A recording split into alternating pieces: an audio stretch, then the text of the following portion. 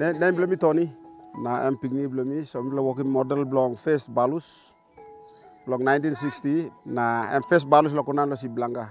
And when the airplane came inside the time 1960, most of our grandparents, our tubunas, they were still living in traditional style of living.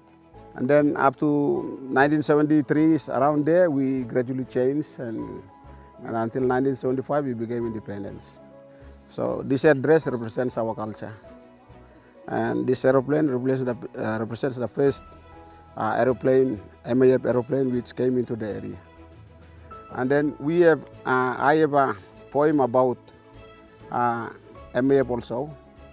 This poem talks about the little aeroplane.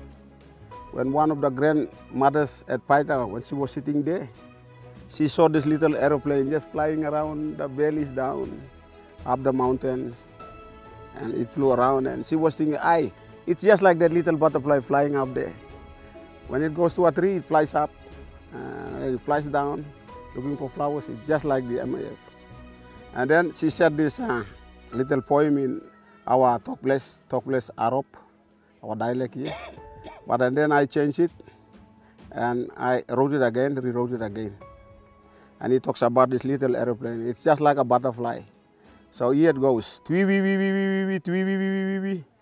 Oh, MAF, ye wuri la ye.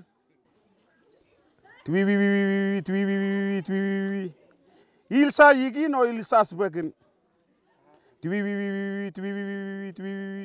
Ye tiri amarup. Matamaki ya. Masa Sibilanga. MAF.